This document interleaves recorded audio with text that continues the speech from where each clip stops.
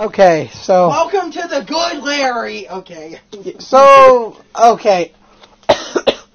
Hey, welcome to this is part 3. You should be watching my... If you're joining us, hopefully you've watched part 1 and 2. Bombs Around, a Stephen Bomb 6 review. Well, that's not my title. I don't... because fuck the word limit. Okay, so that's besides the point. When this is the good Larry. Yeah, Larry Johnson. We always called him Larry Johnson. I don't know why. I hated Lars or keyword there. He did, but that you'll find out some other time. So we just called him Larry Johnson. That's the good We're still not explaining Onals though. Yeah, we're not explaining that. That's an inside joke. Anyways. Oh, so the episode begins with I'm trying to remember. How did the episode begin? Was it about? Steve was at the donut. Oh yeah, bingo bongo, everyone. Yes. Buck showed up and asked Lars if he wanted to come to potluck. We'll potluck later. And then Lars acted super weird. And said, very obvious crush on Buck. And then he said, bingo bongo. Bingo bongo. Yeah, bingo bongo. And this became a meme in the community. Bingo bongo. Bingo bongo, motherfucker. Bingo bongo, motherfuckers. Bingo bongo. Okay. So Larry he then takes him to his house when he said and he did not plan that. Lars takes him to his house. Takes Stephen and Sadie to his house to show him and get out his cookbook. But yeah, believe it or not, this guy can cook. He's actually a really fucking amazing cook. With what's ubi? It's ube. This isn't a Nick Jr. cartoon. Yeah. This is a Nick Jr. show. Oh, ube. So he shows them what an ube roll is. You ever seen those pumpkin rolls at your local Walmart? That might be just a Michigan thing, but you were the point. Yeah. Shh. Who cares? It's a state.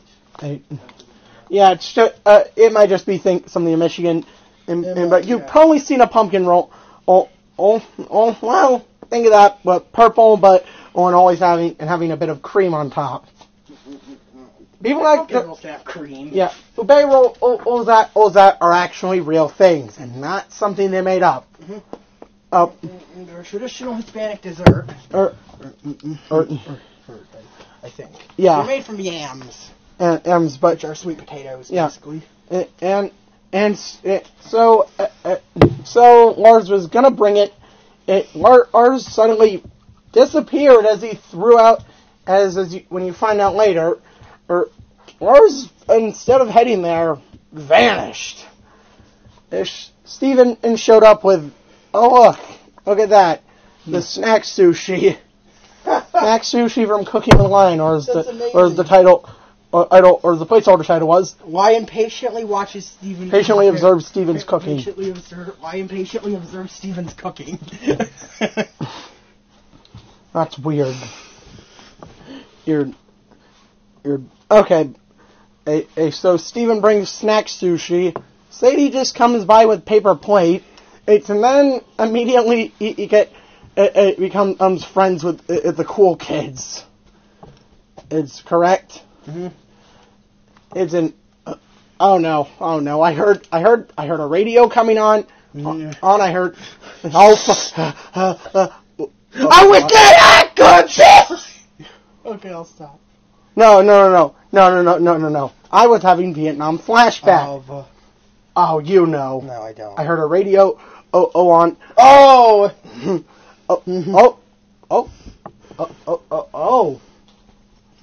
Oh, for once. Yeah, for once. Oh, they actually showed. That they don't.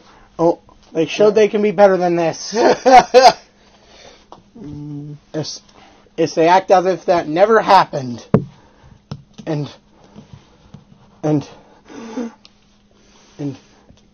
Steven doesn't remember because he was on LSD. Yeah. And then he starts worrying about Lars when he can't even find him. Larry Johnson. Then he goes in. He looks in. He asks his parents, and to see if they saw him. And he looks into Lars's dumpster, and sees that he threw out his duvet roll. Oh, and then vanished. And Steven is by the Sadie, and then there they are again. There are those mysterious shadows again. Overall, okay.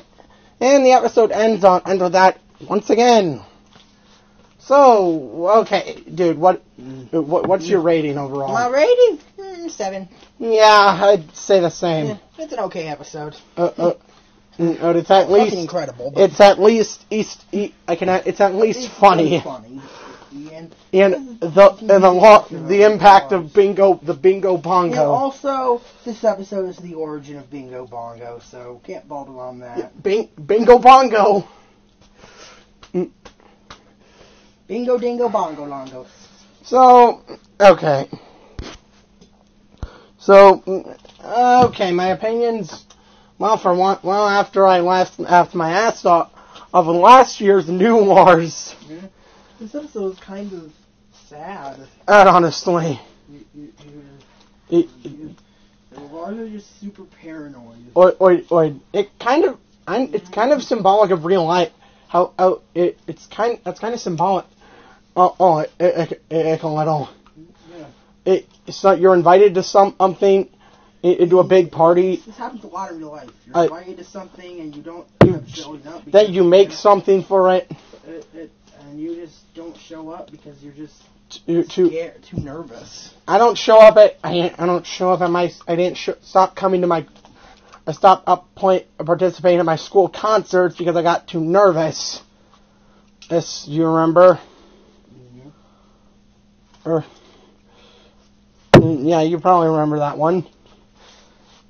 And it's honestly a little. It